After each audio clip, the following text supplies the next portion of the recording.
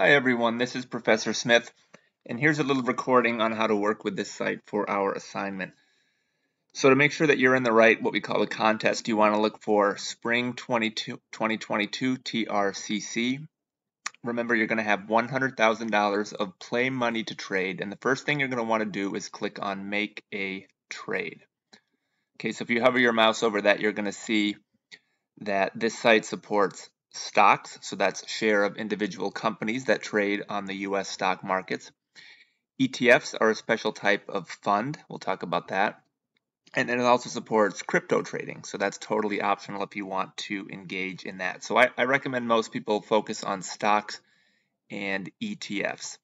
Okay, so if I want to buy something, that's the most basic thing I can do to start this activity. So I'm going to click on stocks, ETFs, cryptos.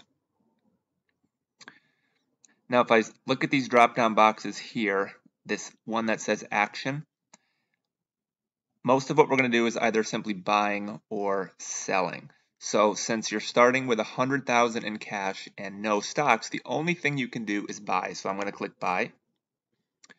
Now, every single stock or fund, which is an ETF, that stands for an exchange traded fund, has a symbol.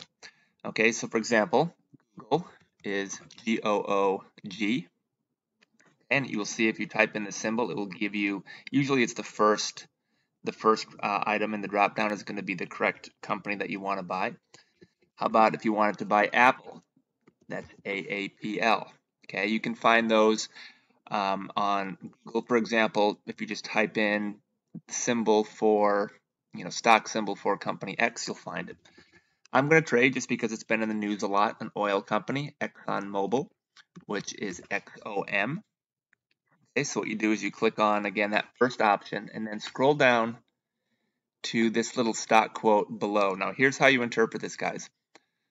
This last price here is the price, the dollar price you would pay for one single share. Okay, so right now, okay, this stock is trading. Don't worry too much about this bid-ask difference. It's a little bit more advanced. Just think of this stock as trading for about $76.79 for a single share. Now, here's one way to think about using your $100,000. If you had around $7,000 or $8,000, for example, into 12 stocks, that would spend about $96,000 of your portfolio. So kind of one way to get started is to think about, okay, maybe I want to buy one stock or one fund, and I'm going to spend about, let's say, at most $8,000. Okay, so to figure that out, this quantity box is the number of shares that you want to purchase. So if I click on this calculator, let's suppose, okay, I want to spend $8,000 total of my portfolio on ExxonMobil. All right, so what I would do is I would type in 8,000. That's the number of dollars I want to spend. And I'm going to divide that by the per share price to get the quantity of shares that I'm going to order. Okay, so I'm going to put in 76.79. If it allows decimals, maybe it does not. So I'll just kind of do a whole number here. So that's about 105 shares. Okay, so if I put in 105 here, that's going to be the number of ExxonMobil shares that I'm going to buy. Now let's click on this order type here. I'll probably come back and do another video about these other options later on. A market order means just execute the trade at the best available price. Okay, so I'm going to click market. Now notice these other boxes here are shaded out. The way that market orders work on this site is they execute during what we call standard trading hours, which is Monday through Friday, 9:30 a.m. to 4 p.m. Okay, so what's going to happen is, since I'm recording this video before 4 p.m., I should be able to execute this trade and get it into my portfolio right now. If you make a trade like I'm doing right now and it's outside of 9:30 a.m. to 4 p.m., I believe it's going to queue overnight and it's going to execute the next business day. Okay, so that means if you start doing this assignment, for example, on Friday night before a Saturday deadline, it's going to be too late because you wouldn't have a trade made until the following Monday. Okay.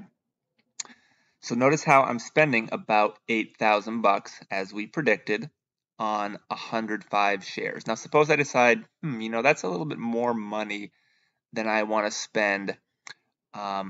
If I change this to 100, okay, and let's say I preview again, notice how I'm spending a little bit now less because I'm buying fewer shares. Okay, so you can kind of play with that. Notice how also there's a commission charge that's deducted from your 100,000 of $10 for every trade. Okay. So if I click on click to confirm, I'm going to spend that much money approximately to buy these 100 shares. So I'm going to click that. Okay, so now it gives me a confirmation.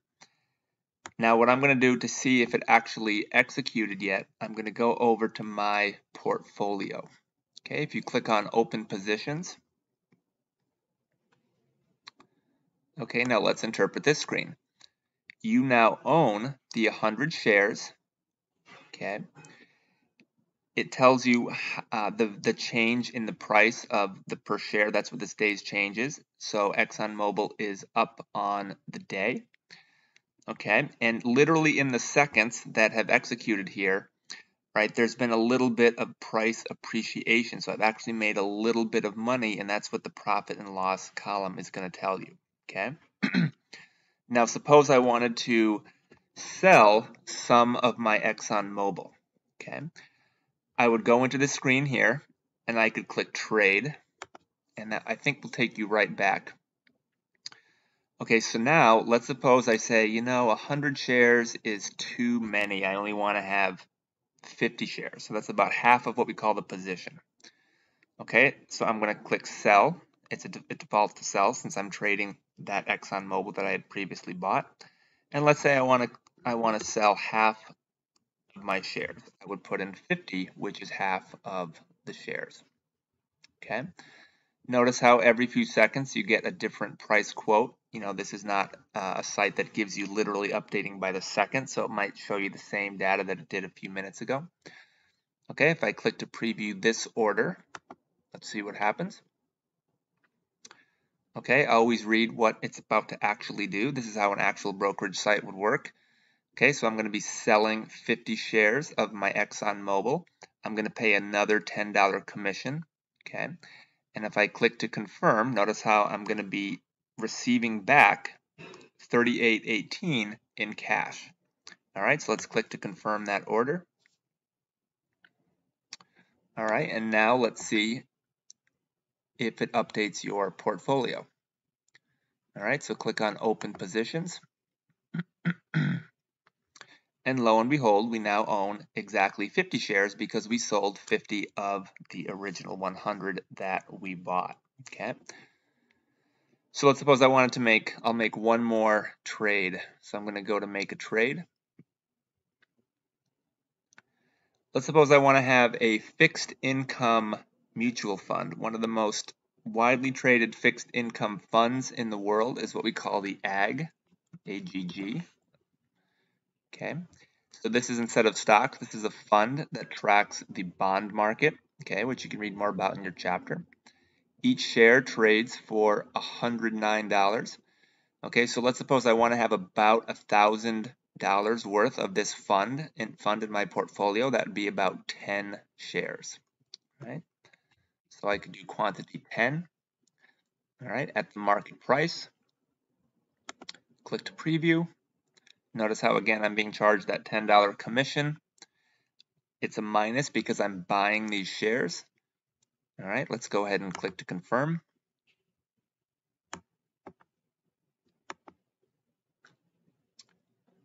All right, it says it was received, order placed successfully. So again, let's go to my portfolio, click on open positions.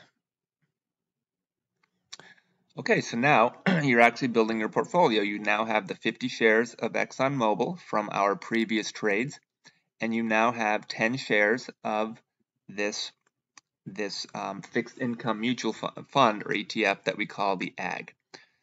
Okay, the arrows here tell you whether you're making or losing money. So far, right? ExxonMobil is increasing in value on the day. We've made a little bit of money. And I can see that the ag is down a little bit, so I'm losing a little bit on the ag so far.